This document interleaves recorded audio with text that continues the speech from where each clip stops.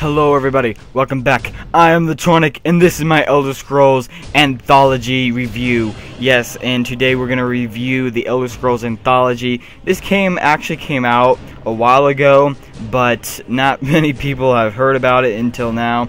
And so thus I will do a review of it mainly because I recently got it. But this is as of January 2015. Now, the Elder Scrolls Anthology does not include the Elder Scrolls Online. It includes the original 5 main series games, that being the Elder Scrolls Arena, the Elder Scrolls Daggerfall, the Elder Scrolls Morrowind, the Elder Scrolls Oblivion, and the Elder Scrolls Skyrim. Yes, this includes all the previous 5 games for the Elder Scrolls. And so if you want to have all 6 games, you'll have to go and purchase Elder Scrolls Online separately. Now, this can be bought for around $40 at Target. This is where I purchased it from.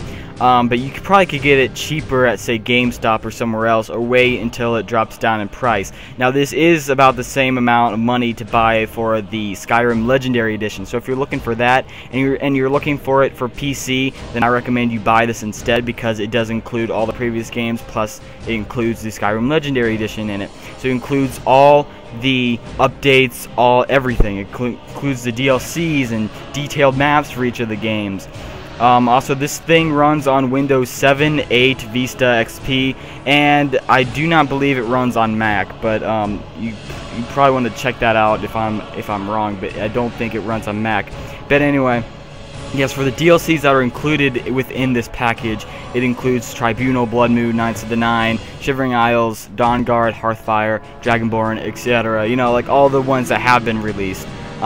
Plus it releases all the maps for each of the games. So we have, you know, the Skyrim map that we received in the Skyrim game. We have an entire Tamriel map. We have a Cyrodiil map. We have a Vardenfell map, and we have that region, the Islac Bay region, for Daggerfall for each of the regions. So it's pretty nice little package. Plus it includes a little story for each of them as well, and includes a little booklet with each chapter in it set for you. So it's really nice, and includes even some of the construction sets for mods and stuff for like the recent games like Morrowind or Oblivion or Skyrim. So it's pretty nice. It's a complete collection for you, especially if you're an Elder Scrolls fan. I highly recommend you get this, especially if you have, say, maybe only 1 or 2 of the games and you want the rest of them. This is an easy purchase in my opinion. But if you do have if you do have 2 out of 3 of the most recent games, then I recommend you don't get it. Mainly because you're pretty much just purchasing one game, when you could just be going to like Steam or something and purchasing that one game, instead of just buying this entire package and, you know, cluttering up your room or something. But I mean, it is pretty much neatly packed together in this booklet. But anyway, I will go over each of the games now and give the description of each of the games, their stories, if you have not played these as of yet. So anyway, first of all, there is Arena, the original Elder Scrolls game.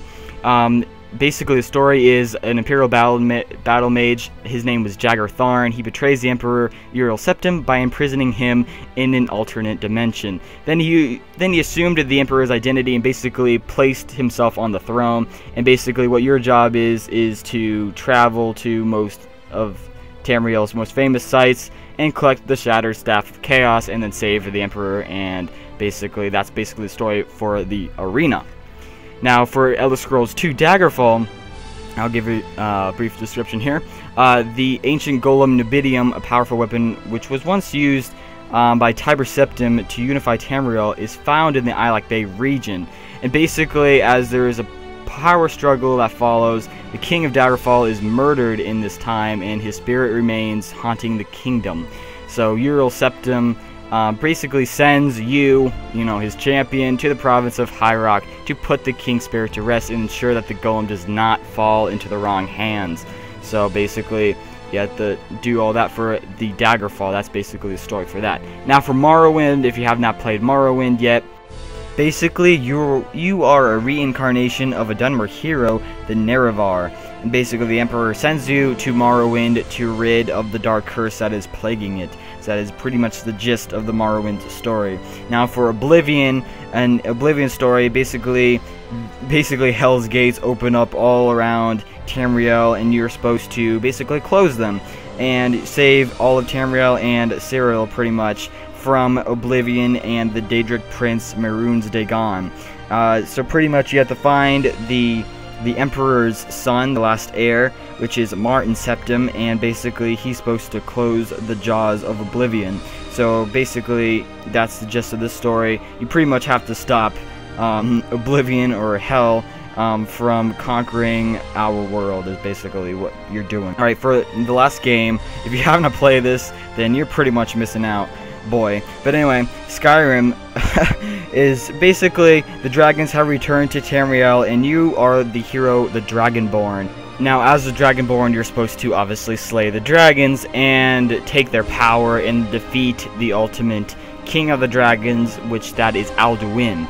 Now, so pretty much the Dragonborn at this point is the most powerful mortal hero in the game, but that is for now. But anyway, guys, I really highly recommend getting this unless you have at least maybe 2 of the most recent games, that being Morrowind, Oblivion, and Skyrim. If you have at least 2 of them, then I recommend you just buy the other one separately or on its own, especially if you have the DLCs for the other 2.